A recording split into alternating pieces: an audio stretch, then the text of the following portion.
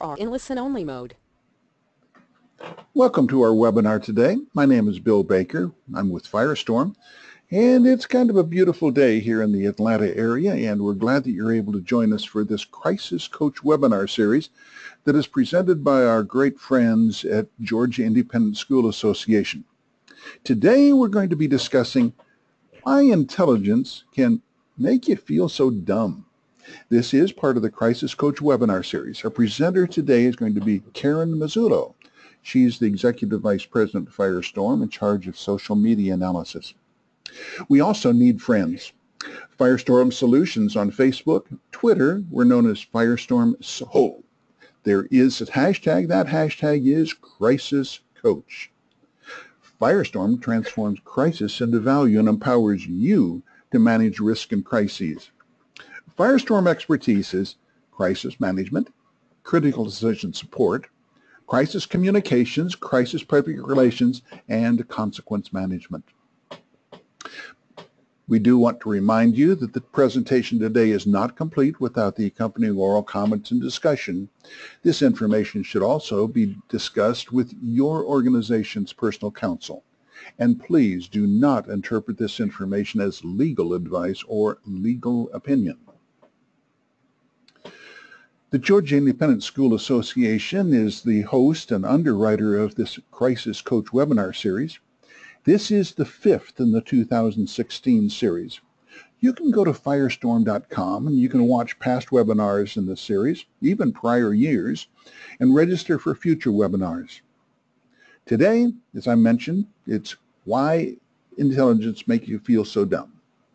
Jeff Jackson is the president of Georgia Independent School District.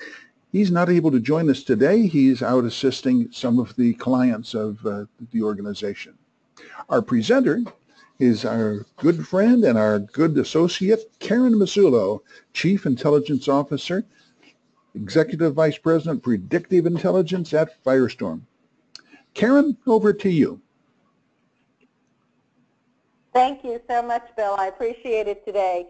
And do hope I am not in Georgia today. I'm in South Carolina, but I think we both have the same weather, and I'm enjoying our southern spring as much as anybody can. Thank you for joining us today. We are going to be talking about really how data impacts decision making in your schools and in your school systems, and what we can do to make better decisions as it goes. On the right-hand side of your screen, if you have a question, there is a little GoToWebinar panel there, and it's got a little chat function in it, and you can ask a question through the chat function, and Bill Baker will let me know if there's something that we need to address during the session. If not, we will get to those questions after the session and personally reply. You can also email us at webinars@firestorm.com, or you can personally reach out to me at kmasullo@firestorm.com, and we'll be happy to answer any questions or provide any service that we can for you. Okay, we're talking about why intelligence makes you so dumb. We have to remember that we make a lot of decisions in our schools, and some of those are business decisions as far as the operation of the school, more students, where budgets, where monies are allocated, how we get new sports programs more competitive in our systems, and sometimes we have an analysis of data that just really freezes us because we have too much data coming in.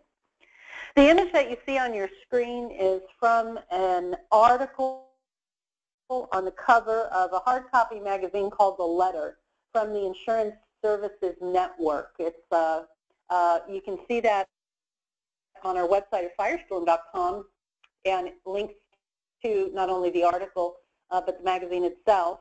But our CEO, Harry Rulin, is on the cover of that with this image and this quote: "Technology is changing faster than anyone realizes. The rate of change is one of the biggest exposures the world faces today. Individuals, even those working in the technology field, are no longer able to forecast what the vulnerabilities and threats are of the technologies that are being created. Interestingly, Hollywood does a better job of forecasting our exposures than people do. And I think Harry's a Terminator fan, so I think part of that comes from there. But let's take it in and let's look at it in reality. 5 exabytes of content were created between what many consider of the world and 2003. And I forgot to mention that Roxanne the Wonder Dog is joining me today, so if you hear barking in the background, that's what that is. So 5 exabytes of content were created between the birth of the world and 2003. In 2013, 5 exabytes of content were created each day. That's pretty significant. Generally, our curiosity in things, grabbing data, finding data, is useful. We're wired to do that. In the past, when we were hunting, and we heard a rustle in the bushes, we needed to know if that was predator or prey. And those decisions that we make are the difference between life and death. We're wired to reduce uncertainty because our minds are adapted for another more dangerous time. Although I would say, based on my last trip to New York, that we still live in a pretty hazardous time. Our decisions are just a little bit different, so we need different data points. And we are, as a human race, fascinated with filling information gaps. I mean, one of the greatest things about the human race is that we ask why. It's where our best science comes from. But that obsession can lead us astray, especially today when reducing uncertainty has just become all too easy. But how do you know you've reduced uncertainty with the right information? We call this the seduction of data. In business as usual, in your school or in your school district, what data do you use to make decisions? Every day, we create 2.5 quintillion bytes of data. I don't know about you, but I have no clue what a quintillion is.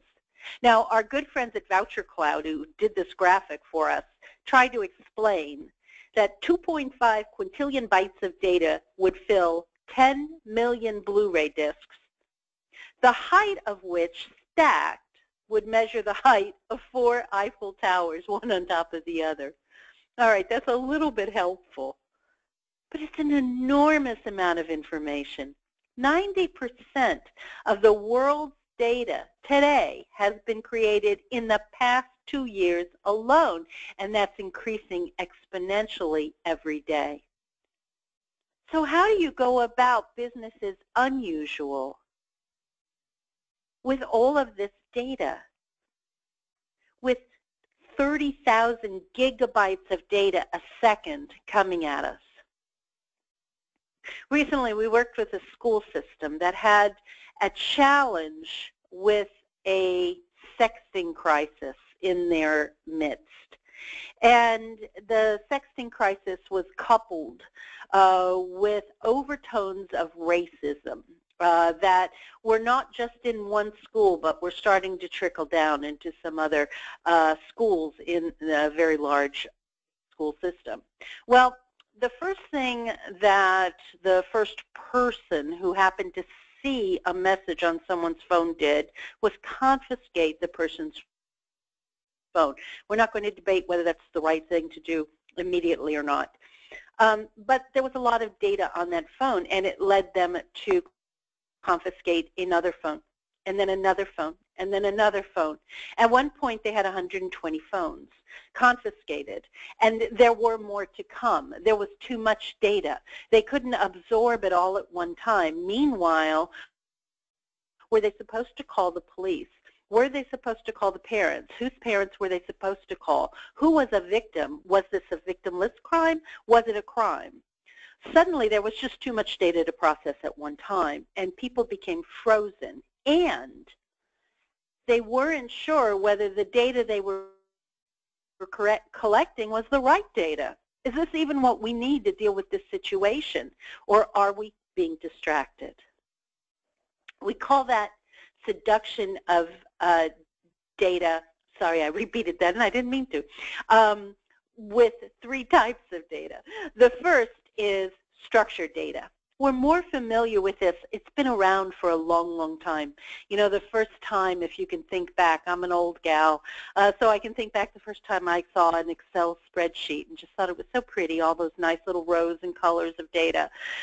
Structured data is information. It's usually text files. It's displayed in titled columns and rows. It is mineable. It is logical data that's easy to mine. So what you can do is picture this beautiful, nice, organized file cabinet, and that's what structured data is. It has a structure. Unstructured data cannot be so readily classified, and it is what we are creating at an exponentially large rate every day.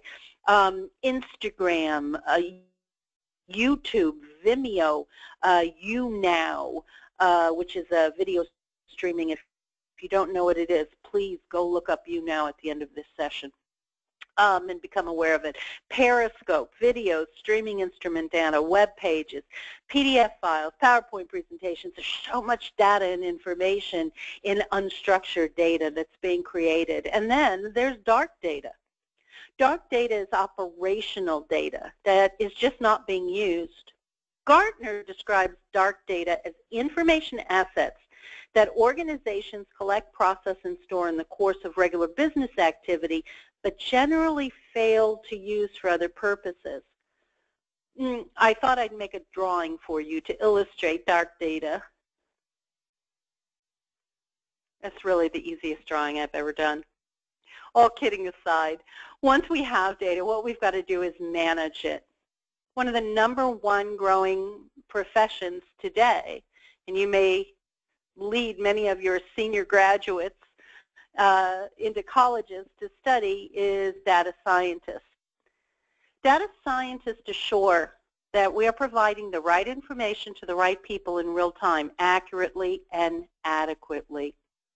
Now, in your school, you may be a large school system, you may be small, you may be a large district or one independent private school.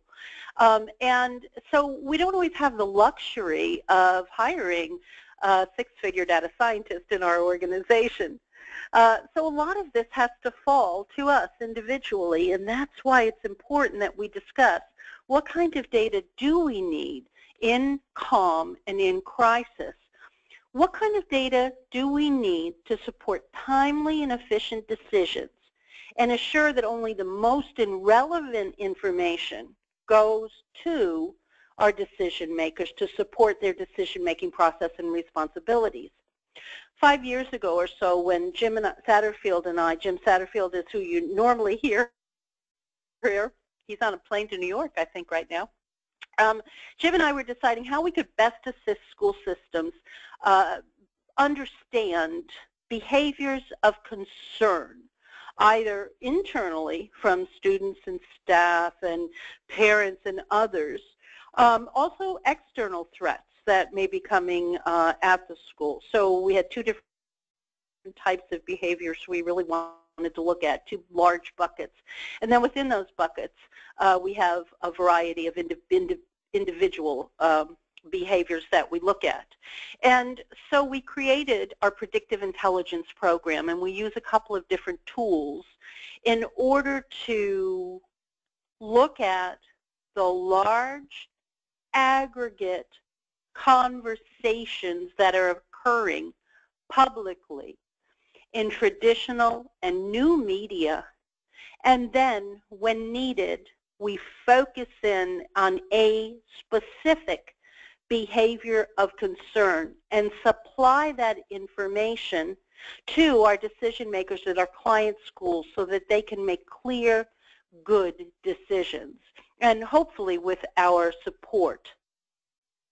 Last year, I'm very proud to say, we kept 3 guns out of 3 organizations. 1 gun we got 15 minutes prior to the school day starting, and the student later that day on their Twitter account publicly posted, not only did they keep the gun from coming into school, but they got her clip of ammunition out of her locker as well. We do this through looking at massive amounts of data in a way that is not overwhelming and allows us to create very specific actions for our clients. You know, what's interesting, though, is who the data belongs to. In most organizations, when asked, decision makers that the responsibility for the data fell to the CFO, secondarily to the CIO, third to the Chief Operating Officer, and then marketing and HR and other groups thereafter. It's interesting to us, who in your school owns the data? Well, in school systems, people say, well, we have an IT person who manages all of this. Well, does that person also understand the numbers data, or is that owned by someone else in your organization? And do these people share information with each other? Is everyone have a seat at the table in a crisis? And then once we see that information, how do we know which information to use that makes logical sense to help us in the next step of decision making? It was a really interesting study that was done between Stanford University and Princeton. And a paper was written on the pursuit and misuse of useless information.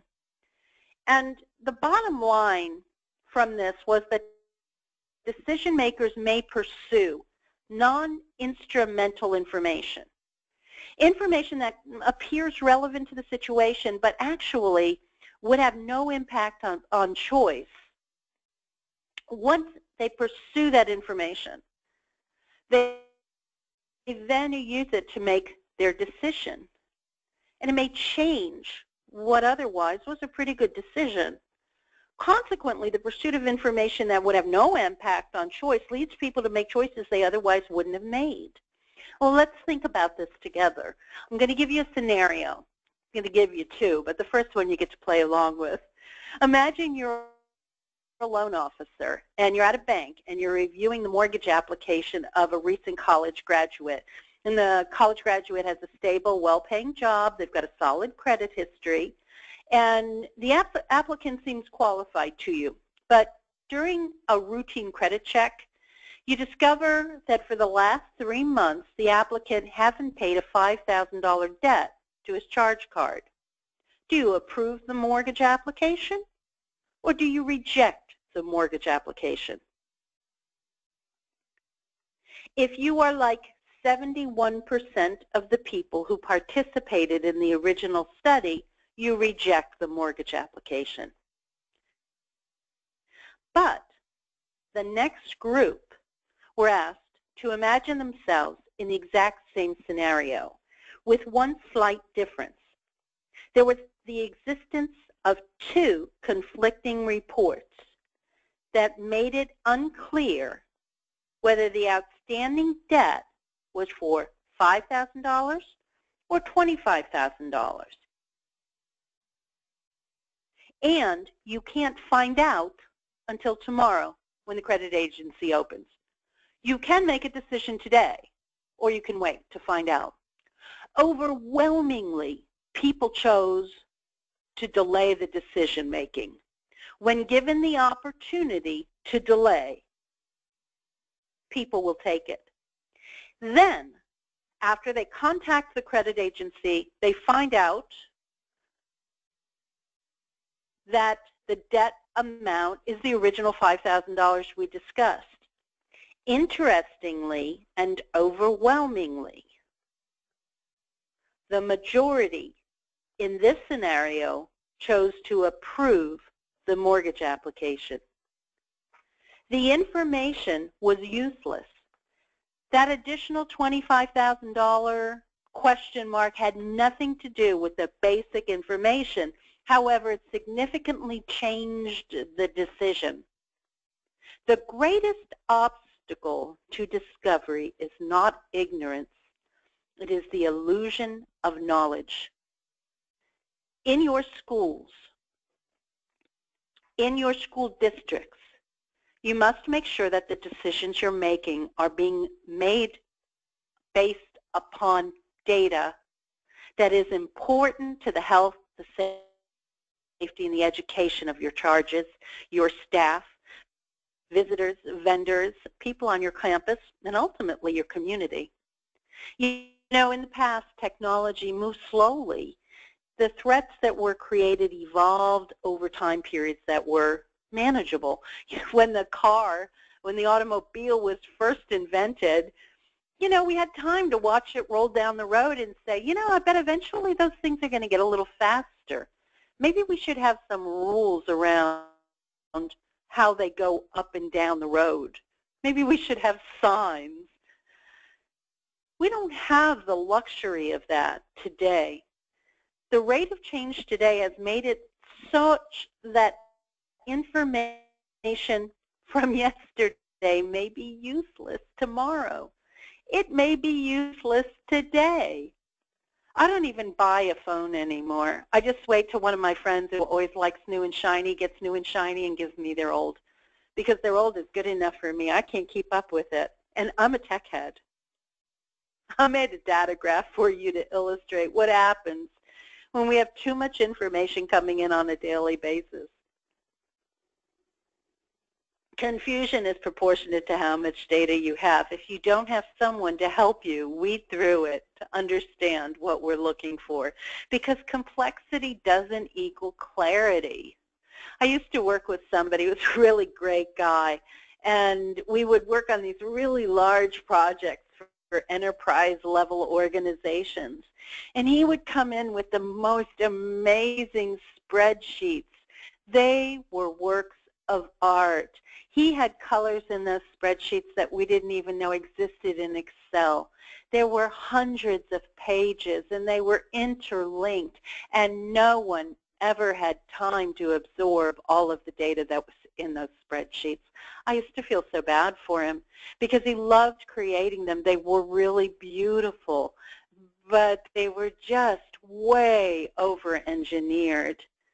Sometimes we just need a simple menu so that we can make a clear decision, especially in crisis.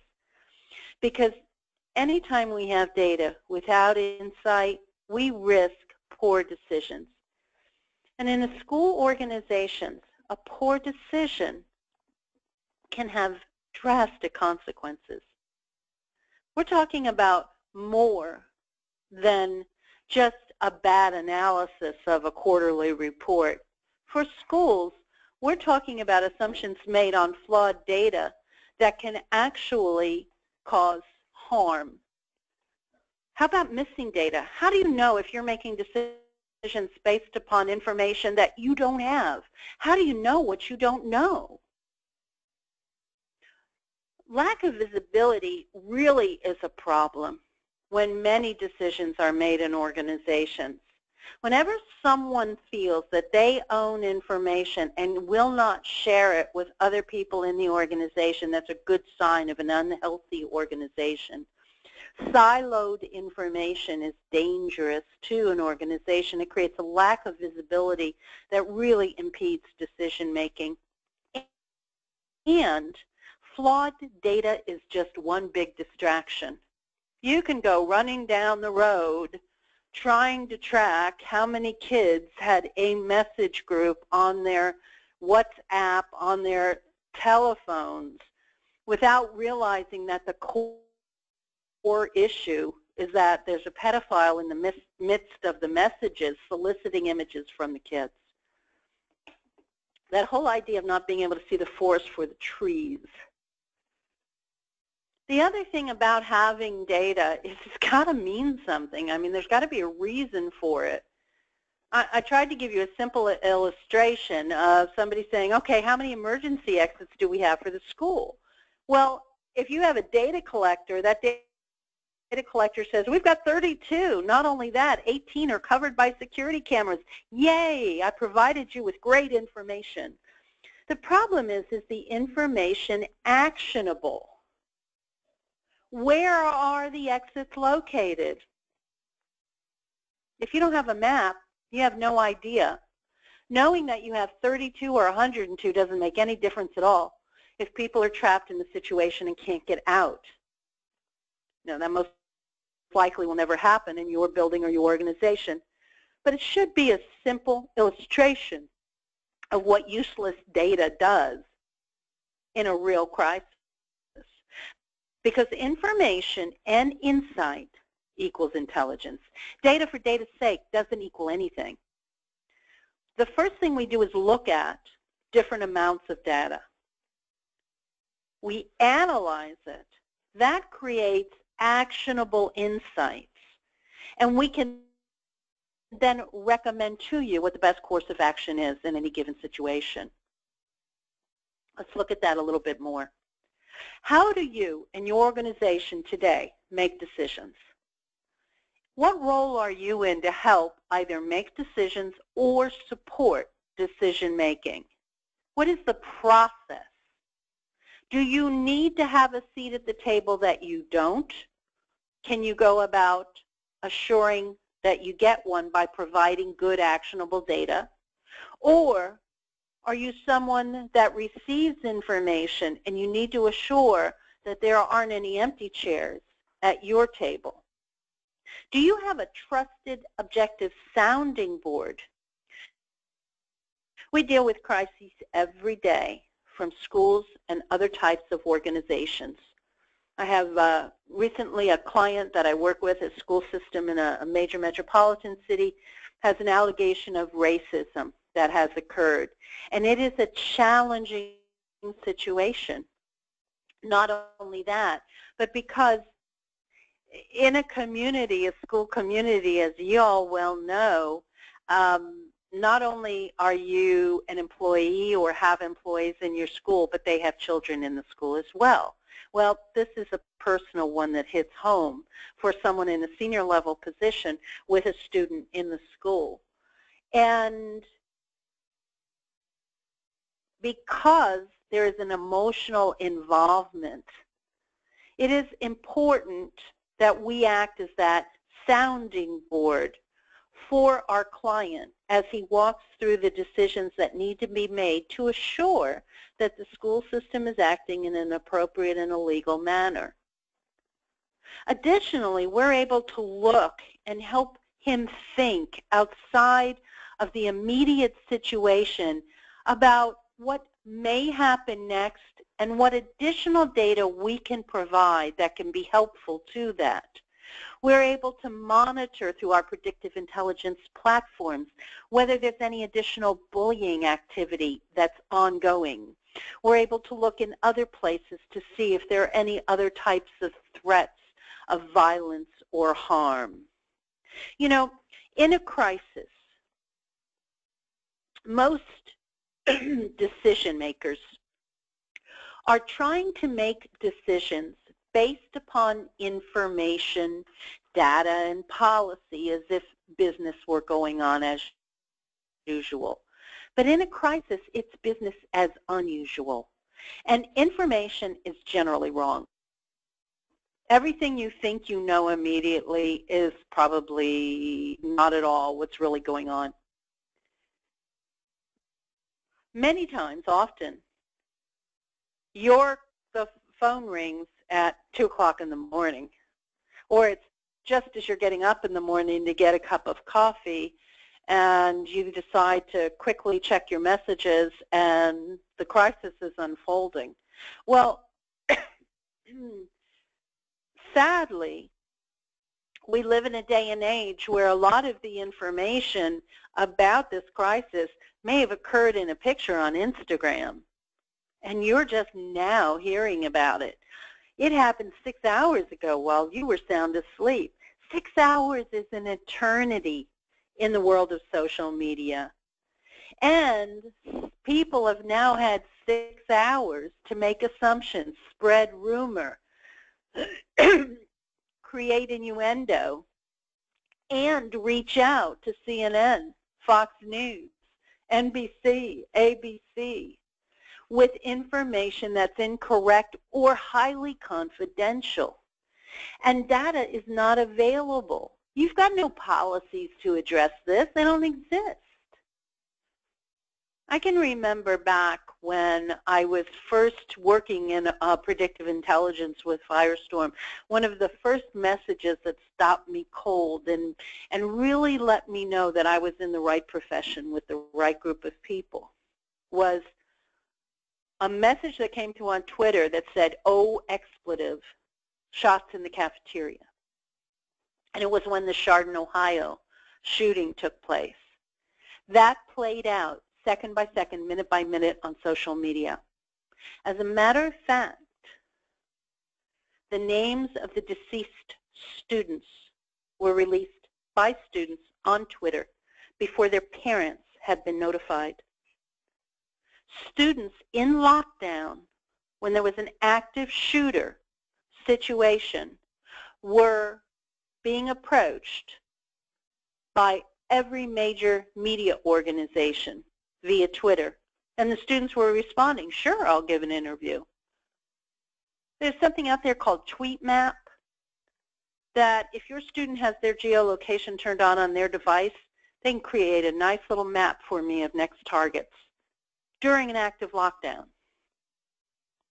There was so much more that played out during that situation, but it was completely outside the experience of those folks in Chardon. They'd just never seen anything like this before, and the speed at which it escalated and became national news was already a horrific tragedy, but command and control were completely lost because of the speed at which it not only escalated, but misinformation escalated as well. And brand and reputation of the school was under attack, of the families involved. Leadership then became involved and personally engaged, and this is something important to remember. In this or any situation, at times where senior leadership or educators or teachers become personally involved in even other students, they can be personally attacked. We've seen numerous situations where what started out as, a disagreement suddenly becomes a situation where someone's personal information is posted online. The website is hacked. The website crashes. Information is unavailable. Someone's personal address and phone number are released. Confidential servers are hacked. Because when you're at a vulnerable time,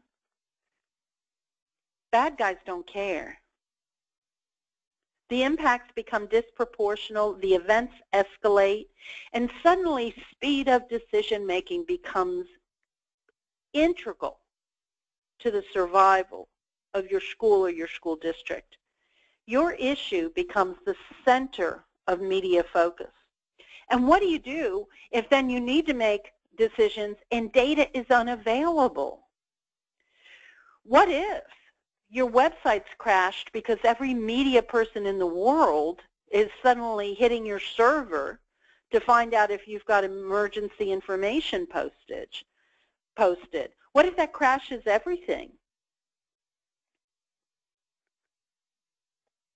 In a crisis, you get to make a decision.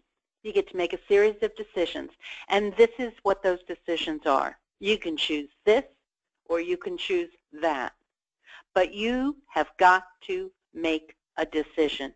You may make it based on too much data, wrong data, incorrect data, or you can make it through a streamlined, clear process that's been practiced and tested to assure the safety of your students, your employees, and your community.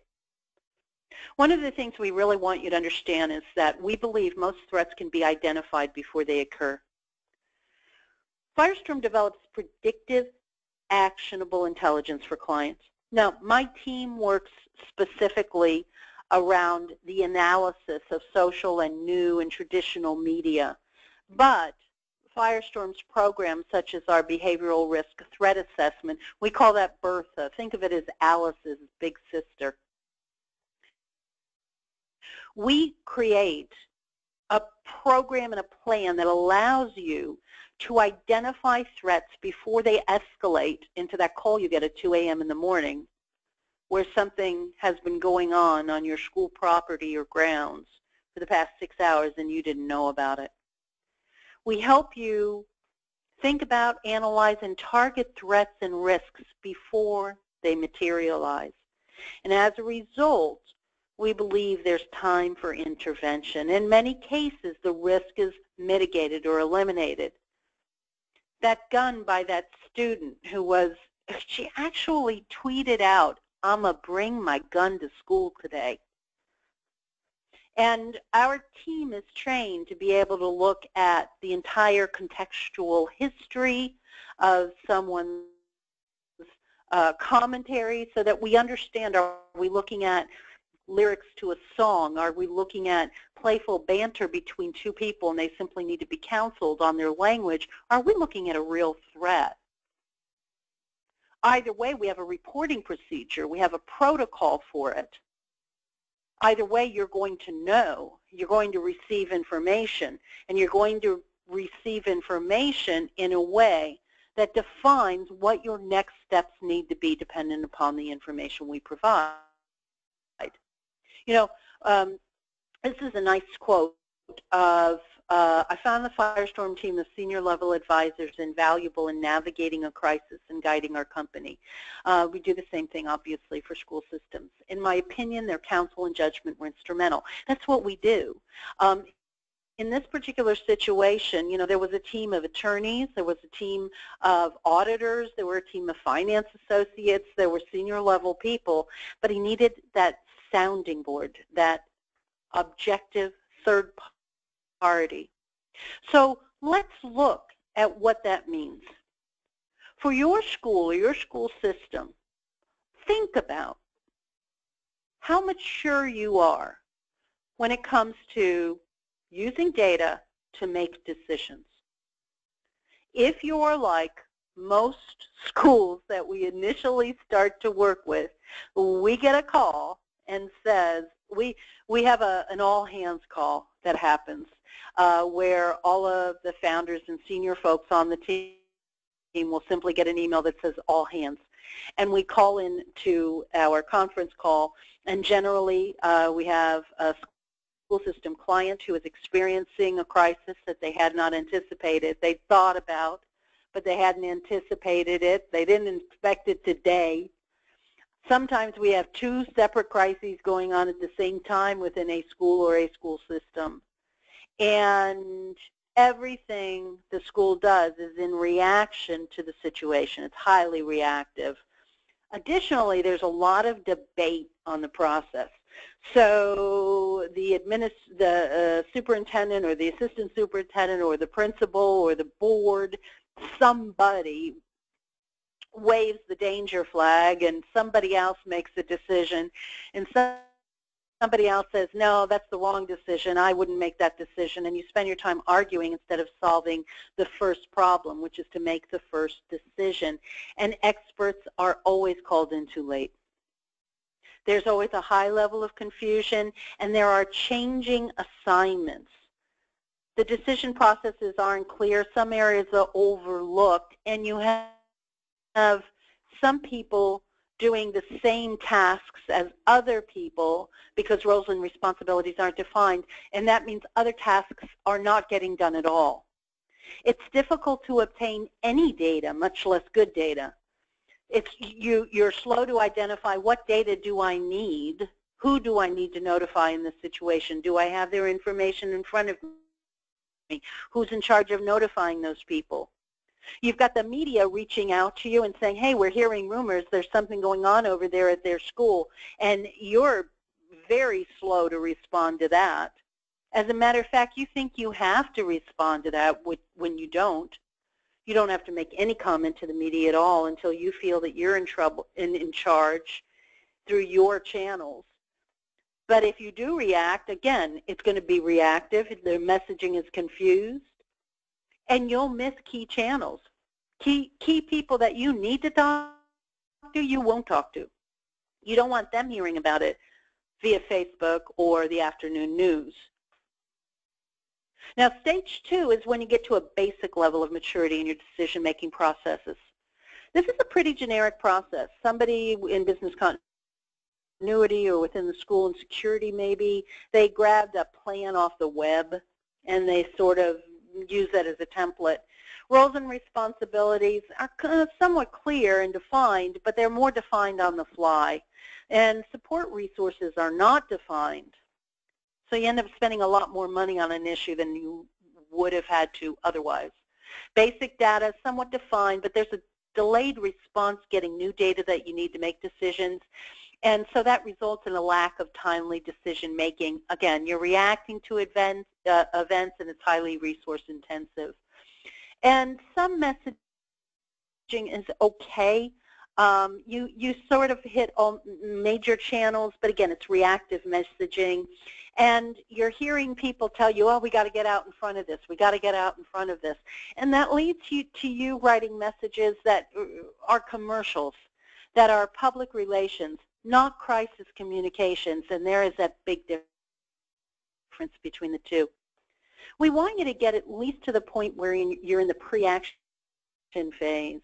We really feel like we're beginning to nurture a healthy organization when we have a defined process structure, defined decision rights, clearly defined roles and responsibilities, supportive resources are defined so you're not bleeding resources. Your basic data that you need to make decisions is defined, and you know where additional data and who's in charge of it if you need more within the organization, where that's located. You're making good decisions in a timely basis. I can almost feel that we have a little more room to breathe right now. People aren't running around crazy, freaking out. We have folks doing what they need to do when they need to do it, which allows us the air to breathe and make better decisions. And we have a defined messaging process that allows us to deliver effective and timely messaging. And some of those messages are standardized because we did them ahead of time. We made sure our Twitter messages are 130 characters to leave room for a hashtag. We've got our Facebook images down. We've got Instagram running. And what we want to get to is the stage 4, the strategic phase. Let me show you what that looks like. Let's say we have a chart, and this is just part of a much, much larger plan and program. As someone who's been in an elevator accident before, I can tell you that the building I was in did not have a crisis management plan for people getting stuck in an elevator for 2 hours at the top of a shaft, one with a broken foot. I can tell you for sure they did not, because it took them forever to get us out of there because we had gone over the shaft. So what would you do in your organization if you had a situation of violence on campus? What happened if you had a water leak? So what we do is we define the groups that respond and the actions they should take through an action code. This creates a culture of strategic preparedness, not reactive. Creates a clear playbook for major crisis types with clear and known decision rights. Who makes the decision, when and how? Clearly defined and established roles and responsibilities, predefined by event type, support resources identified and assigned, all areas covered. The information is predefined and pre-established, and that way when we need unique data, we know who to go to and how to get it. We have a highly efficient and timely decision process. And for people in our community, for our students, for our parents, for our board, this type of preparedness and resiliency is a brand attribute for our school. People say, I love sending my kids there. great leadership. They really know how to handle things. I feel like my son, my daughter is safe in this school because I've seen them handle a crisis, and they handle it so well. They have a highly efficient decision-making process. They don't spend our money on useless decision-making. And they have a proven communication process to make sure that everybody knows what's going on in case of crisis. Next steps, we want to help you, as I've said, make great decisions. If you'd like to start that process, we'll sit down with you. We can do it over the phone or face-to-face. Let's do an assessment together. We'll waive the fee for the assessment because you're a member of the Georgia Independent School Association. It's a $2,500 value, and because you're in Georgia, you probably get Jim Satterfield. We'll go ahead and analyze relevant data and create great insight and intelligence for you, and then you can have the decision to move forward and create a robust intelligence network and develop plans that are specific to your school, your organization, your campus, your district, with specific action plans for each threat. And then, of course, we want to train, test, test, test. If you'd like to be a part of any upcoming virtual cyber stress tests that we're having, we had some great participation from GISA schools in the last couple that we did. We had folks tweet pictures of their teams in conference rooms participating. We sincerely appreciate that participation. And we do have a cyber breach exercise coming up on May 25th and on June 14th. Please visit our website at firestorm.com and sign up to attend the communicable illness stress test. It's a virtual stress test.